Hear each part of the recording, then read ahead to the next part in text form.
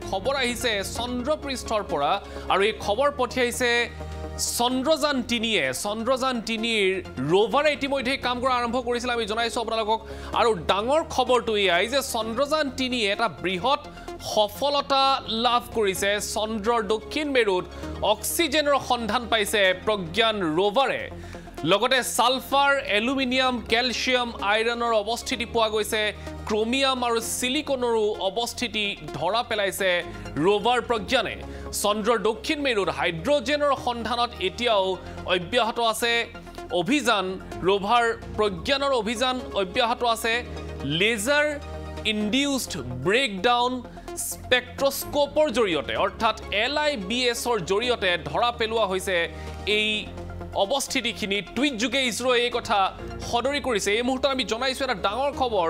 চন্দ্ৰৰ পৃষ্ঠৰ পৰা এটা ডাঙৰ খবৰ জনাইছে ইছৰোৱে আৰু এই খবৰ পঠিয়াইছে মই আকৌ কৈছো চন্দ্ৰযান-3য়ে যিটো অভিযানৰ বাবে চন্দ্ৰযান-3ক চন্দ্ৰ পৃষ্ঠলৈ পঠিওৱা হৈছিল দক্ষিণ মেৰুত অক্সিজেন সালফাৰ আৰু হাইড্ৰোজেনৰ বিশেষকৈ অৱস্থিতিৰ কথা ইতিমধ্যেই সন্দেহ কৰিছিল বিজ্ঞানী মহলে চন্দ্ৰযান-3ক সেই বিশেষ অভিযানৰ বাবে দক্ষিণ মেৰুলৈ প্ৰেৰণ কৰা হৈছিল আৰু এনেকেও কোৱা হৈছিল যে যেহেতু চন্দ্ৰৰ পৃষ্ঠত বৃহৎ গহ্বৰ আছে যি গহ্বৰসমূহত হয়তো পানীৰ অৱস্থিতি থাকিব পাৰে বা বৰফ হিচাপেই হওক বা অন্য ধৰণেই হওক H2O অৰ্থাৎ হাইড্ৰোজেন আৰু অক্সিজেনৰ সমষ্টি তাত পাব পৰা যায় নেকি এই ধৰণৰ কথা বতৰা চলি আছিল তাৰ মাজতে এই মুহূৰ্তত বৃহৎ খবৰ আমি জনাইছো আপোনালোকক চন্দ্ৰযান-3ৰ আন এটা বৃহৎ সফলতা দক্ষিণ মেৰুত অক্সিজেনৰ অৱস্থিতি পোৱা গৈছে আমি জনাইছো এই মুহূৰ্তত আৰু লগতে সালফাৰৰ অৱস্থিতিৰ কথাও নিশ্চিত কৰিছে ইছৰোৱে মই এই মুহূৰ্তত ইছৰোৰ সেই টুইটটো আপোনালোকক পঢ়ি শুনাবলৈ বিচাৰিছো লেজাৰ ইনডিউসড ব্ৰেকডাউন স্পেক্ট্ৰস্কোপ অৰ্থাৎ LIBS instrument on board the rover confirms the presence of sulfur অৰ্থাৎ S তেওঁলোকে উল্লেখ কৰিছে in the lunar surface near the south pole through first ever in situ measurements তেওঁলোকে এই কথা উল্লেখ কৰিছে আমি জনাইছো এই মুহূৰ্তত ডাঙৰ খবৰ ALCAFECRTIMNSINO are also detected তেওঁলোকে উল্লেখ কৰিছে as expected অৰ্থাৎ ইতিমধ্যেই ইছৰোৱে আশা কৰিছিল যে এইখিনিৰ সন্ধান পোৱা যাব পাৰে আৰু সেইখিনি সন্ধান পোৱা গৈছে আৰু উল্লেখ কৰিছে search for hydrogen অৰ্থাৎ H is underway অৰ্থাৎ হাইড্ৰোজেনৰ বাবে এতিয়াও অনুসন্ধান অব্যাহত ৰাখিছে LIBS instrument is developed at the laboratory of electro-optic system এইখিনি কথা তেওঁলোকে উল্লেখ কৰিছে অৰ্থাৎ ডাঙৰ খবৰ এয়াই যে চন্দ্ৰৰ বুকুত এতিয়া অক্সিজেন সালফাৰ বিশেষকৈ এই দুয়োটাৰ অৱস্থিতি যেহেতু পোৱা গৈছে এইটো এটা সমগ্ৰ দেশবাসীৰ বাবে কেৱল দেশবাসী নহয় সমগ্ৰ বিশ্ববাসীৰ বাবে এটা ডাঙৰ খবৰ ইছৰোৱে টুইট যোগে এই কথা সদৰি কৰিছে আৰু তেওঁলোকে এখন আমি দেখুৱাইছো আপোনালোকক এই টুইটটোত তেওঁলোকে উল্লেখ কৰিছে যে কি সন্ধান তেওঁলোকে লাভ কৰিছে বিশেষকৈ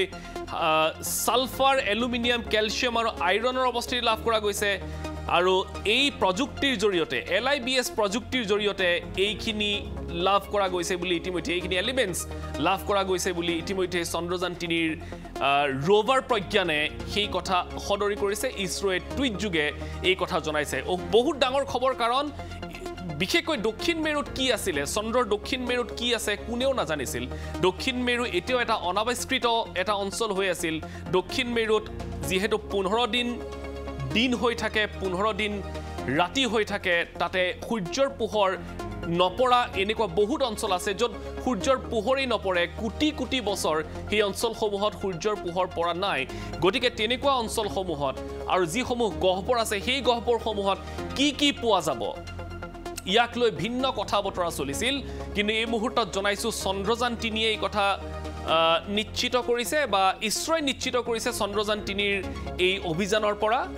ৰোভাৰে কেতবোৰ সংকেত প্ৰেৰণ কৰিছে য'ত উল্লেখ কৰা হৈছে যে এইসমূহ পদাৰ্থ তাত উপস্থিতি ধৰা পৰিছে এতিয়া এইখিনি অনুসন্ধান কিমান ডাঙৰ হ'ব পাৰে সমগ্ৰ মানৱ জাতিৰ বাবে আৰু বিশেষকৈ দক্ষিণ মেৰুত চন্দ্ৰৰ দক্ষিণ মেৰুত এইখিনি উপস্থিতি কিমান গুৰুত্বপূৰ্ণ হ'ব পাৰে হেয়া নিশ্চয় এগৰাকী সাধাৰণ মানুহ হিচাপে আমিয়ে উপলব্ধি কৰিছো গতিকে বৈজ্ঞানিক মহলে এই বিষয়টো কিমান গুৰুত্ব সহকাৰে ল'ব আৰু আগন্তুক সময়ত এই যেটো উদ্ভাৱন এই যেটো ডিসকভাৰী ই কিমান ডাঙৰ এটা উদ্ভাৱন হৈ ৰব আৱিষ্কাৰ হৈ ৰব উদ্ভাৱন নহয় সৰি আৱিষ্কাৰ হৈ ৰব সেইটো এটা ডাঙৰ এই মুহূৰ্তত বাতৰি আহি পৰিছে আমি জনাইছো আকৌ এবাৰ যে চন্দ্ৰৰ বুকুত লিভছৰ জৰিয়তে বিশেষকৈ তিনিটা পদাৰ্থ আমি জনাইছো আপোনালোকক অক্সিজেন আৰু সালফাৰৰ উপস্থিতি পোৱা গৈছে হাইড্ৰজেনৰ অনুসন্ধান এতিয়াও অব্যাহত ৰখা হৈছে হাইড্ৰজেনৰ বাবে চেষ্টা কৰি থকা হৈছে যদিহে হাইড্ৰজেনৰ উপস্থিতি পোৱা যায় তেতিয়া হলে এইটো এটা আকৌ কৈছো যে মানৱ জাতিৰ বাবে এটা ডাঙৰ আৱিষ্কাৰ হ'ব কাৰণ যদিহে চন্দ্ৰৰ বুকুত জি ফৰ্মটি নহওক কিয় জি প্ৰকাৰটি নহওক কিয় যদিহে এই অক্সিজেন আৰু আকৌ কৈছো ও লিখিছে O2 নহয় অৰ্থাৎ অক্সিজেনৰ উপস্থিতিৰ কথা তেওঁলোকে উল্লেখ কৰিছে গতিকে জি ফৰ্মটি নাথাকক কিয় যদিহে চন্দ্ৰৰ বুকুত আছে তেতিয়া হলে এইটো এটা সমগ্ৰ মানৱ জাতিটোৰ বাবে সমগ্ৰ বিশ্বৰ বাবে এটা ডাঙৰ খবৰ ইছৰোৱে সমগ্ৰ দেশবাসীক সমগ্ৰ বিশ্ববাসীক জনাইছে